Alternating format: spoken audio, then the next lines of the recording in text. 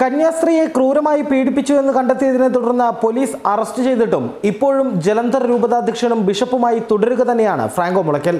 കേരളത്തിലേക്ക് പോകേണ്ടതുള്ളതിനാൽ താൽക്കാലികമായി അജപാലന ചുമതലയിൽ നിന്ന് മാറ്റണമെന്ന കത്ത് അംഗീകരിച്ചു എന്നതല്ലാതെ ഫ്രാങ്കോയെ സ്ഥാനത്ത് നിന്ന് മാറ്റാനോ പകരം സ്ഥാനപതിയെ നിയമിക്കാനോ വത്തിക്കാൻ തയ്യാറായിട്ടില്ല. ഒരു പീഡകനെ ബിഷപ്പായി ചുമക്കേണ്ടതിന്റെ നാണക്കേടിനെതിരെ വലിയൊരു വിഭാഗം വിശ്വാസികൾ പ്രതിഷേധവും ആരംഭിച്ചിട്ടുണ്ട്. ഒരിക്കൽ മെത്രാൻ പട്ടം ലഭിച്ചാൽ അത് മായാത്ത മുദ്രയായി നിലനിൽക്കുമെന്നാണ് സഭയുടെ വിശ്വാസവും നിയമവും. അസാധാരണ സാഹചര്യത്തിൽ പട്ടം അസാധുവാക്കാം. അതിന് വത്തിക്കാനിലെ വിശ്വാസ തിരുസംഘത്തിന്റെ ചുമതലയിലുള്ളതും അവസാനം മാർപ്പാപ്പയുടെ അംഗീകാരം നേടേണ്ടതുമായ നടപടിക്രമങ്ങളുണ്ട്.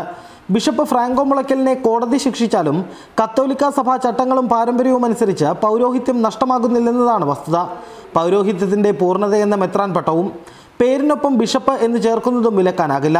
പക്ഷേ സഭാപരമായ ചുമതലകളിൽ നിന്നും രൂപതകളുടെ അജപാലന ഭരണ ചുമതലകളിൽ നിന്നും മാറ്റി നിർത്താനാകുമെന്ന് മാത്രം.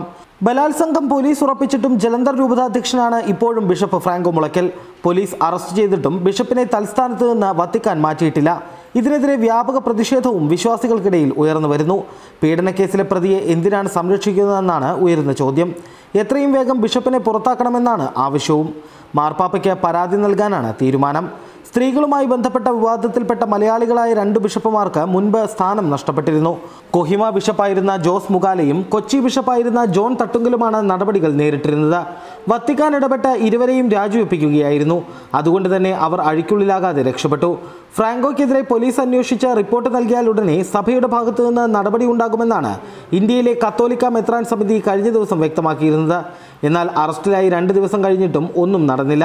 ജലന്ധറിൽ നിന്ന് മാറി നിൽക്കുന്നതിനാൽ താൽക്കാലികമായി ചുമതല ഒഴിയുകയാണെന്ന ബിഷപ്പിന്റെ വാദം അതേപടി വത്തിക്കാൻ അംഗീകരിച്ചു എന്ന് മാത്രമാണ് ബിഷപ്പിന്റെ അനുയായികൾ പ്രചരിപ്പിക്കുന്നത്. വത്തിക്കാനിൽ ബിഷപ്പിന് ഏറെ പിടിപാടുകളുണ്ട്. അതുകൊണ്ട് തന്നെ ബിഷപ്പിനെ മാറ്റില്ലെന്ന കാര്യം ഏറെക്കുറെ ഉറപ്പാണ്. വിചാരണ കഴിഞ്ഞ ഫ്രാങ്കോയെ കോടതി കുറ്റക്കാരനായി വിധിച്ചാൽ മാത്രമേ സഭ അംഗീകരിക്കൂ എന്നാണ് അവരുടെ നിലപാടെന്നും സൂചനയുണ്ട്. ന്യൂസ് ഡെസ്ക് മറുനാടൻ TV.